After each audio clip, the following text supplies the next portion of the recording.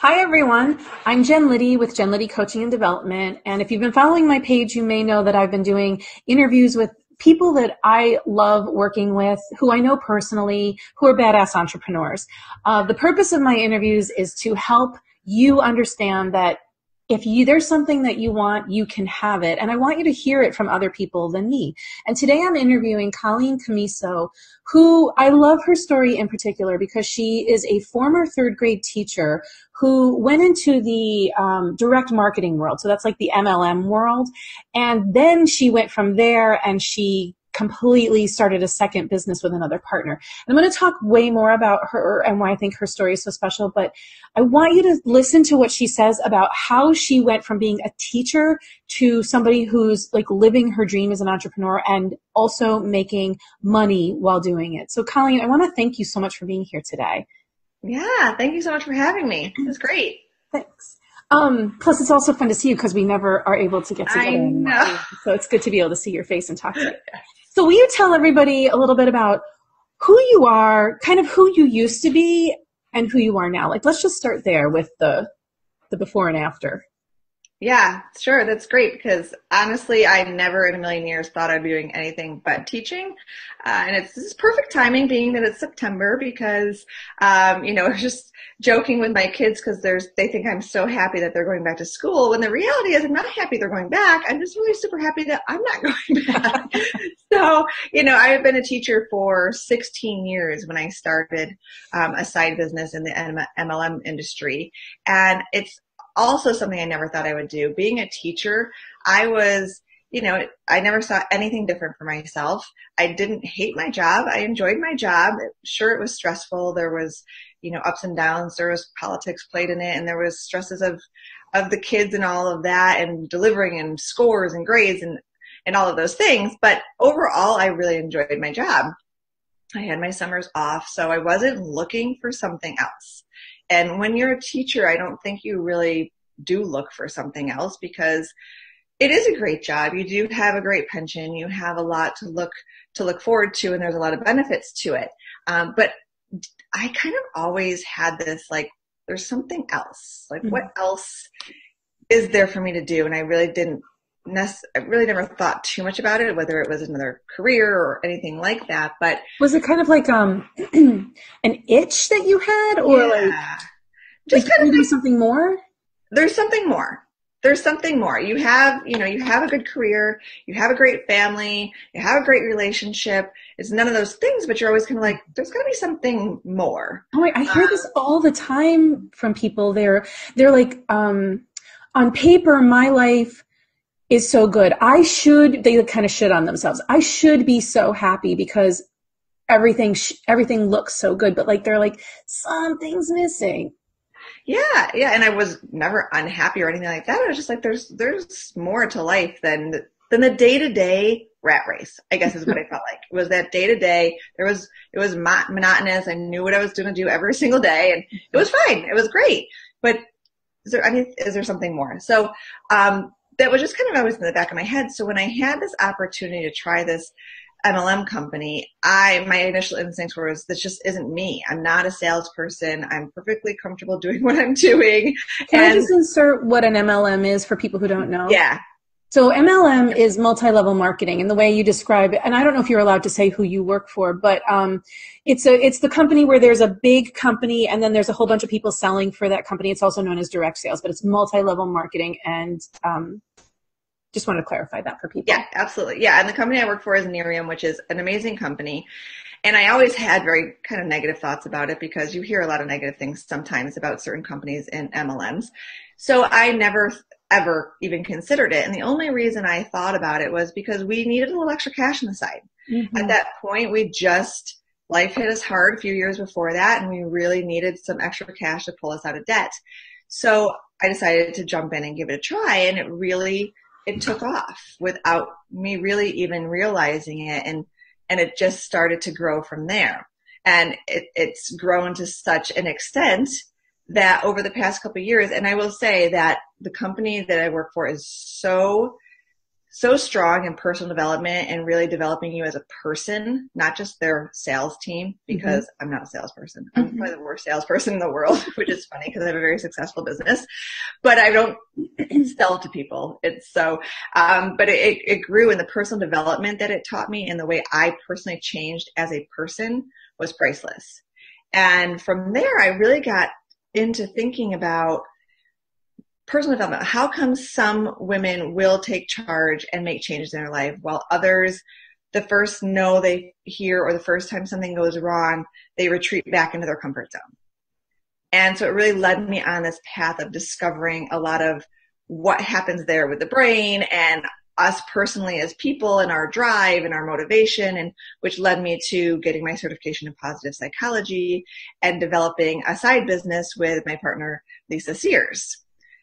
So I have this awesome company with Miriam, and then I have this really great thing I get to do, which is diving into positive psychology and helping people like you do really understand what they want out of life and how they can achieve it and what roadblocks they run into and all of those things that go along with it. So, and make a long story short, that's how I jumped from teaching, which was a scary jump, to now being at home and having two awesome businesses. Yeah. The thing I keep hearing, the theme from you is, I was curious and I was willing. I was curious and I was willing. And you keep saying, I didn't know how. I didn't know how. I'm not a salesperson. I'm a teacher. Nobody does this in teaching. So I love, I think that those qualities are what differentiates you from the people who maybe have the itch, like you describe it, but never take the leap. And I want to just say to everybody that Colleen's story is particularly interesting because if you are not a teacher, this is the teacher mindset. Thank you, God, for getting me this teaching job. I'm so lucky to have this teaching job. I will have it for the next 25 years until New York State gives me my retirement. And I will go in and I will work hard and I will take home grading. And then the next year I go up to the next step and I'm on step 12 and I only have 11 more to go. And thank you for the $200 raise this year. But that's the mindset. Like, nobody leaves teaching. And if you do leave, because I remember when I left, my colleagues were like, who are you? Where are you going? Are you kidding me? This is like the best district to teach in. How could you even think of leaving? And so it's kind of like, as teachers, we get the golden handcuffs, but they're not really golden. They're like, they're like this. And I know so many teachers who feel like you do, like they want a little bit more. And the other thing I love about your story is that you started with a side hustle. You didn't stop teaching. No.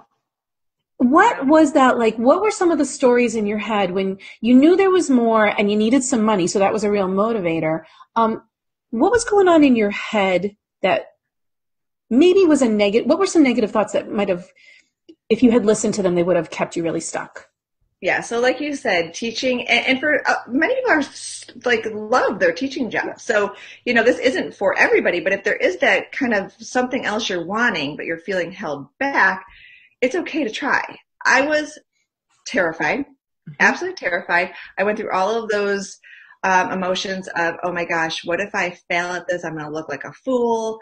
I had very close family and friends telling me that this is crazy. How could you even think about this? I had people calling me, retired teachers, people I really, really, truly respected, calling and saying, you cannot walk away from teaching. You can't. You're, and these are people I respected. Those are strong. So those are strong voices, like very. So it weighs very heavily on you. Like, who do I think I am? Yes. So I had all of those emotions.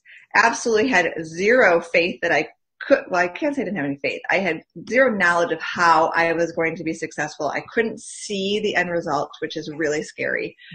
And so I would have that negative self-talk all the time.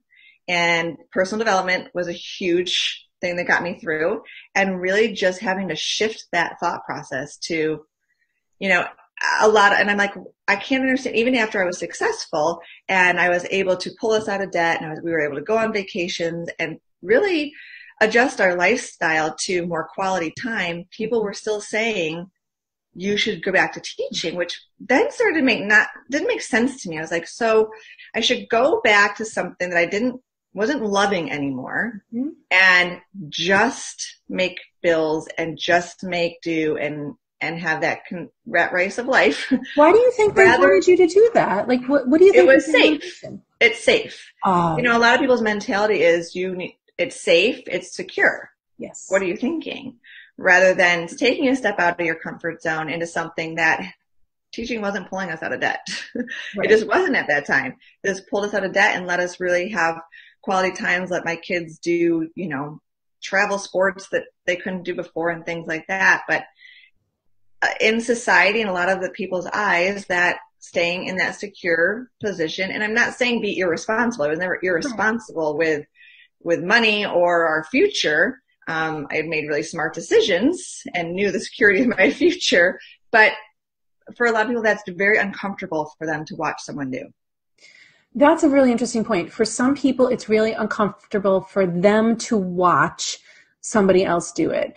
And how many times do we not want people to be uncomfortable? How many times do we stop ourselves because we don't want somebody else to be uncomfortable? That's such a brilliant point. Like, people are uncomfortable watching us do hard things. Even though they don't have to do the hard things, we have to do the hard thing. Right. Oh my God, I love that. So while you were in this shift and really working on the personal development, and I know Nerium is really a great company for personal development and provides you guys with a lot of resources. Was there a resource that you picked up or a book that you read or a podcast that you loved that really helped with your personal development on this? Oh gosh, that's the great question. There are a lot of them. For an entrepreneur, I will say, and especially I think this is geared towards MLM, but I think really any entrepreneur can use this book, and it was the first one I read. So when we first start, we get the book Slight Edge by our CEO, Jeff Olson, which is awesome. It's an awesome book.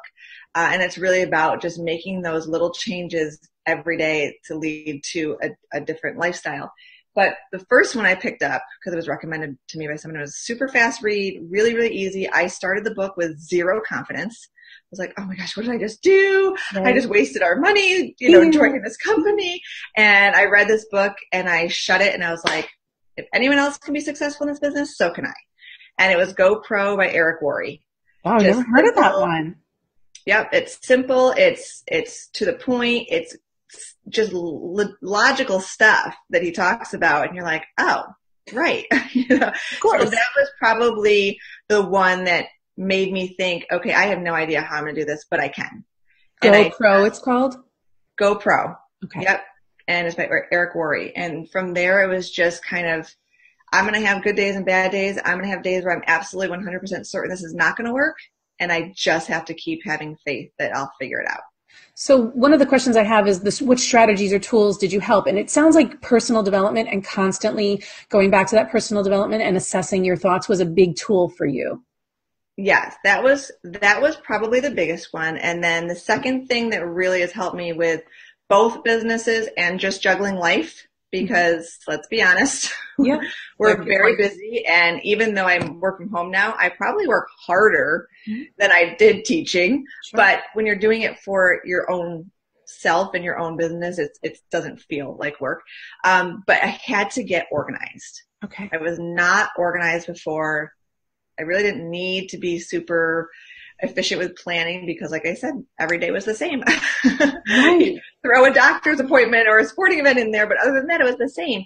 So I really had to get good at organizing and coming up with goals and really setting, okay, this week, this is the activity I need to do to move forward in my business, and become really good at setting goals and following through with those. Mm-hmm.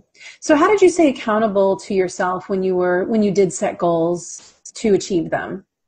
A lot of times, and I still do this now, is I find somebody that we hold each other accountable. Mm-hmm. So we'll kind of talk and we'll say, okay, this is what I want to do this month. And we'll be like, okay, I'm going to do this activity to get there, either business, works for it. And we would set the goals and we'd check in and we'd text each day. Did you do what you were supposed to do?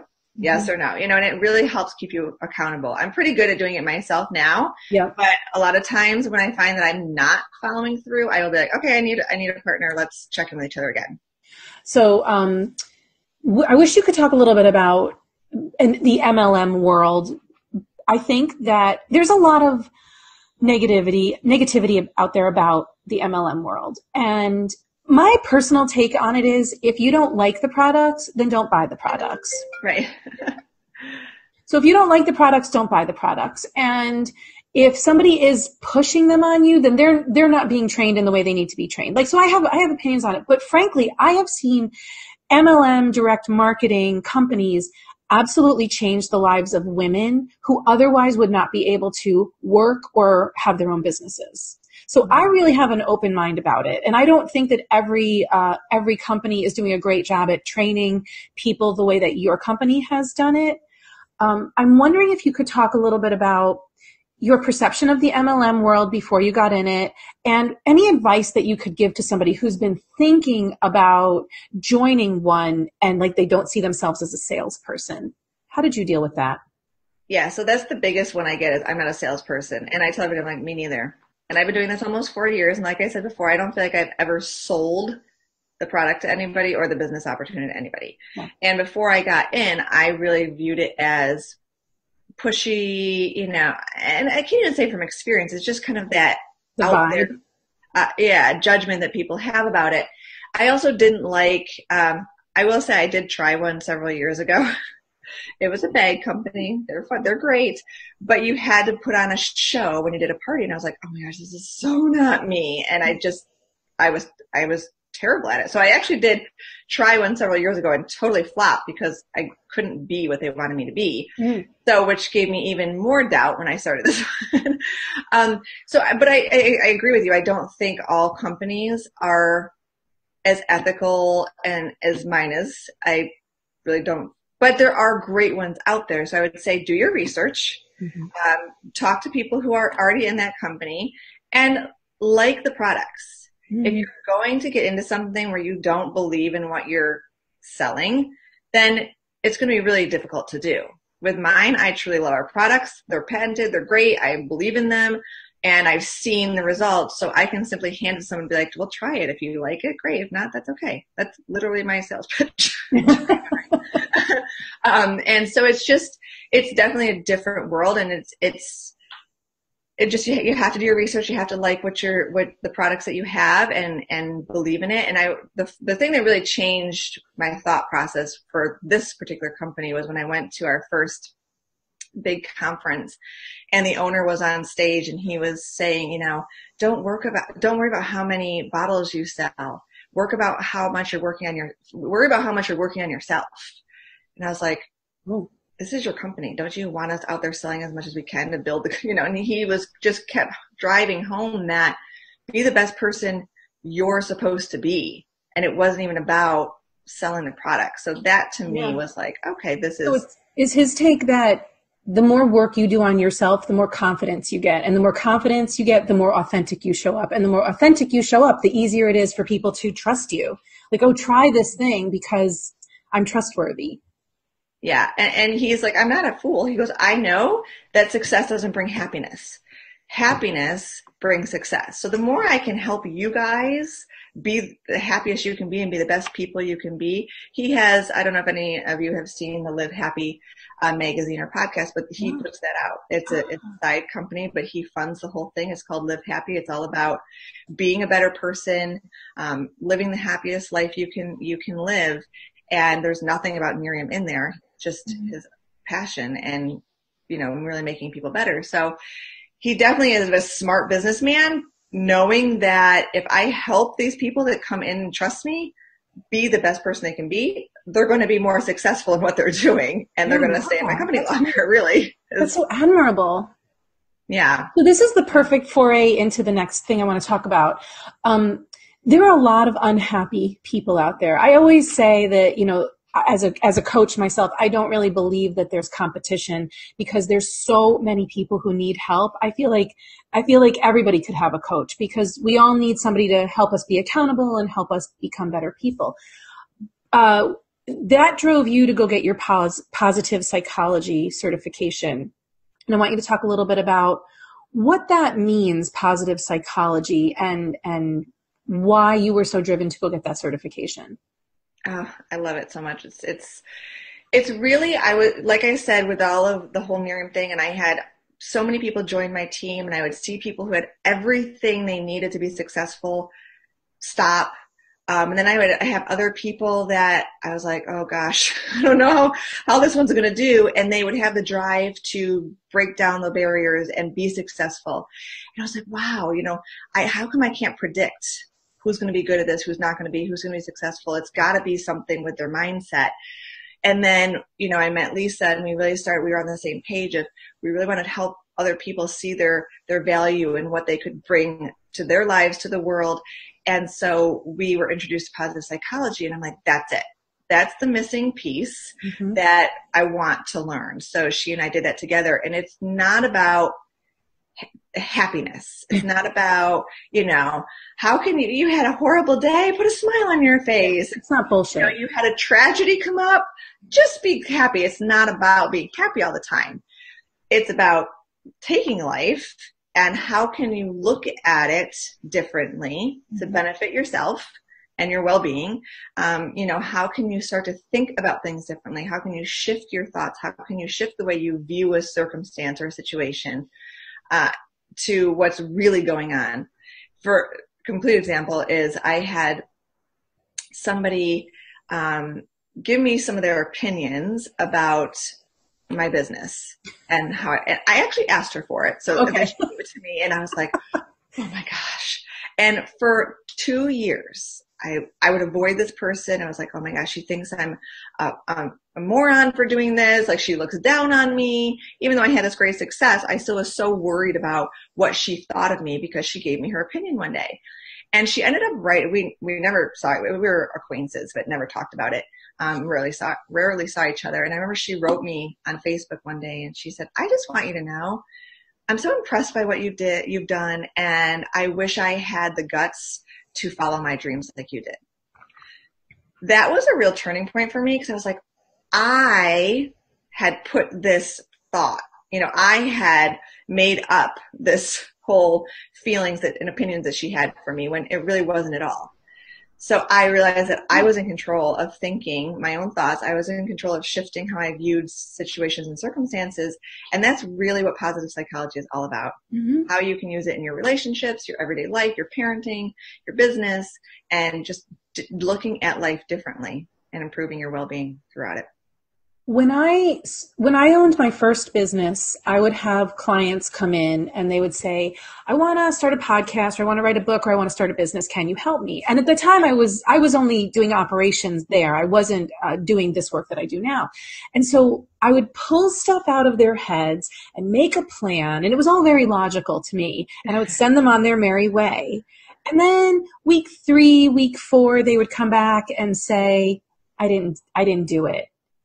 And that's when I realized it was time for me to take the training that I had teaching personal development to college students. I was like, oh, we need mindset work. Oh my God, this isn't just about first I do this, then I do this, because our thoughts always get in the way. Yes. And I love that you said, how can I predict? And that is it right there. Like, if you have no confidence and you don't believe in yourself and you don't see your value, you might know all the hows and still never do it. Yeah. And so you're saying positive psychology can help you overcome those mental hurdles so that then you can overcome all the other things to start your business. Absolutely. It's tied so perfectly to my other business. And, I've been doing a course on positive psychology, which I think has really helped people in all industries, whether you're a coach, whether you're a teacher, whether you're in an MLM or any business, sales, anything, just to start looking at every situation differently. It's amazing when people start doing that and they, call you and was like, oh my gosh, it worked. It's so mind-blowing for people the first time they dip the toe. I mean, I remember how mind-blown I was when I first learned this back in 2009. I was like, why doesn't everybody know this? Oh my God, why didn't I know this until I was, what the hell was I, 39 at the time? Oh my God. So let's talk about how people can work with you, how they can either learn more about Miriam and all that it can do, or how they can learn more about that as a business, and how they can learn more about what you offer with positive psychology. Yeah, so I'm going to be launching for the positive psychology. I'm going to be launching a course, and it's got all of the modules for the Perma V model. So there's 6 modules with several videos, workbook, everything in each to really walk you through exactly what I went through in my certification. You will have a certification afterwards as well. So simply let me know if you're interested. Like I said, I'm going to be launching in the next few months. And I'd be happy to give you all the information for that. We also, Lisa and I are going to be doing is in January, we're going to be starting a mastermind for coaches and really how to, you go through and you get your certification in coaching, which I've done that as well. And you're kind of like, okay, now what? Yeah. So it's really taking people step by step, how to get started, what to do next, what you're going to need. Because as we were joking before we started this, you spend a lot of money figuring out because all the stuff that you don't need. And trying to get to lay the groundwork. So we're going to be taking you step by step through that process. And as far as Miriam, I can't say enough about like the company and the products and what it can do for people. So if you're interested in learning more about it and what it involves, reach out to me and again, it's not, people are like, well, I don't want to be talked into it. I'm like, I'm not going to talk. I don't want to talk anybody into it. It's not for everybody, but it's for a lot of people, and it can do some amazing things for people and their families. So I'm happy to share any of that information with you. Are all of these opportunities online? So Miriam you can go right to my website if you'd like. You can also message me on Facebook or through Jen. But my website for Miriam is just simply colleencommisso.miriam.com. Okay. And then for any of the positive psychology or the coaching programs, that is brassringstools.com. Okay, great. And then what about your class? That would also be found at brassringstools.com? Yes. Great. Yes. Yep, that will be up there. Okay. There was one more thing I wanted to ask you. I wanted to talk a little bit about your idea of I don't want to be talked into it. I get this a lot from people. I don't sell. Like my job is not to sell, and I want you to see the potential and want to work with me. I'm never, ever, ever going to convince anybody to work with me. And I had a woman say, can you show me all of your success stories so that I can convince my husband, which is probably something that you deal with too. People who want to work with you feel like they have to convince their husbands or partners to spend the money on it. And I wanted to just take a moment to talk about that because my response to her was, I don't convince anybody to do anything, because if you don't want to be there, it doesn't serve you. And if I try to convince your husband, all he's going to be doing is looking for evidence that you're screwing up. And so I think that if more salespeople and service providers like you and me could come at it from like, I'm not here to convince you, I'm just here to show you what's possible, that maybe people in the MLM world wouldn't have such a hard time. If they weren't constantly like pushing and instead pulling. Yeah. I think that's a strategy that people could start to get behind. What do you think about that? Absolutely. And that's a lot of what I talk with my team about. It's people are attracted to you. It's not, they don't know anything about the business. They're not coming to you about the specific company. They're coming to you because it's you and they're looking for information. Mm-hmm. And I've had people say before, like, I don't want to get on the phone with so-and-so because I don't want them to convince me. Mm-hmm. And I tell people, I said, I will be completely honest with you. If it is not for you, I'm going to say it's probably not the right time for you right now, because it's not going to benefit any of us, you, me, anyone. You don't want an unhappy person on your team. You don't want an unhappy person. No. And at the beginning of a business like this, because building a team does bring you in revenue and more money, you're kind of like, anybody who wants to join my team, come on in. And then you realize, no, thank you. You don't want if it's not for them and they don't have a reason, because you do have to overcome hurdles. You do have to be able to have that mindset. People are going to tell you no, and it hurts every time. Yeah. And people are going to tell you, people you respect and are close to you are going to tell you you're crazy for doing something outside of anyone's comfort zone. And that hurts too. So if you don't have a reason for doing it, if you don't have a why of what you're trying to achieve, you're not going to be willing to go through some of the things that you have to go through. If you do have a why, if you do have a reason, it is so worth going through those obstacles. And so many people that I talk to are living in that mundane, everyday life, barely making it by, or in huge debt, but they'd rather stay in their unhappy, debt-filled world than just step outside of their comfort zone and just try something else. And so that is very interesting to me. And I'm like, when you're ready, let me know. It's the way that I say this is, you're uncomfortable in both places. Like, this is hard. I'm broke. I'm tired of going to work. I don't like my boss. That's hard every single day. Yeah. And this is also hard. This, like, well, what if I try this? What if I try a side hustle? What if I try selling? The more you do this, this hard eases up. There is ease on the other side of this hard. This like never gets easier. It's just the same. And so I call that, like, you're just comfortably uncomfortable. Like, you're just going to live in the discomfort for the rest of your life rather than take the leap. And so the last question I'll ask you is, for creative women out there who want more and they feel that itch that you felt, what's one piece of advice that you could give them so that they could maybe get to the ease rather than constantly living in the hard? So I would say, look at that hard. And it's just comfortable. It's hard, but it's comfortable, so you're willing to stay there. Mm-hmm. Think about what is possible. And I think that stepping that what is possible world is emotionally hard, because you're like, what if I try and I don't make it? Mm-hmm. Then I'm just going to be disappointed. But you're still just going to be in the same place you were before, so nothing's changed. And I'm always like, when you look back at your life, when you're sitting in your rocking chair in your last days, do you want to be like, well, I played it safe, mm-hmm. and we were broke, but I was comfortable? Or do you want to say you tried, mm-hmm. and you went for it? I would much rather, and I think about a lesson I want to teach to my kids. Yeah. When I tell my kids that they can be anything they want to be, I believe that. So, and I want them to always believe that. So I need to believe that about myself first. And just, you will be so much more proud of you. Even if you try and you fail, you'll be more willing to try again. Yes. It's like you build up the muscle, or you build up a callus, really. Yep. Yeah. Yep. And when you realize that you're the only one paying your bills and raising your kids, and whatever else things starts to fade away. Yeah. And then you get happy and you're like, oh, who cares what they think? Go ahead and live in your miserable little dark world. Okay. Yeah. Colleen, I can't tell you how many good lessons you shared with us today. Thank you so much. This was so valuable. I will be putting, for anybody who wants to work with Colleen, I'll be putting the links below so that you can check her out. I'm actually excited about her your positive psychology course. I'm going to check that out for myself, actually.